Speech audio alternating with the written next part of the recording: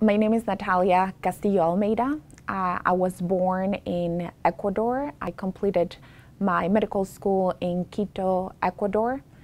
I moved to the United States in 2012 to do a research fellowship at Beth Israel Deaconess Medical Center in Boston, Massachusetts. I moved to Orlando, Florida for my internal medicine residency. Later, I moved to Rochester, Minnesota to complete a 3-year infectious disease fellowship at Mayo Clinic. And I'm excited to be at Nebraska Medicine to join as faculty at the Division of Infectious Diseases.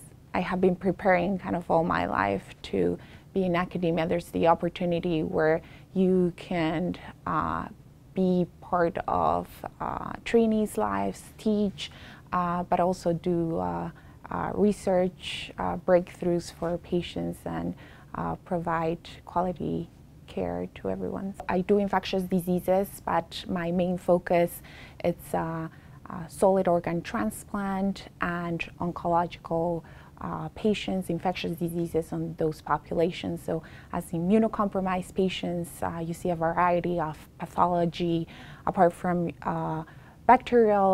common bacterial, viral, and fungal infections. You see also more uncommon infections that prompt to treat more aggressively.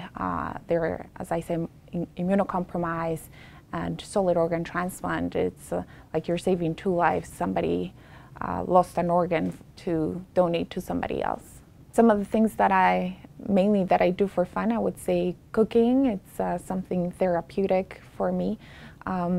It gives you the opportunity to try and to be more creative in the kitchen. So mainly Ecuadorian dishes, but interested in trying any cuisine.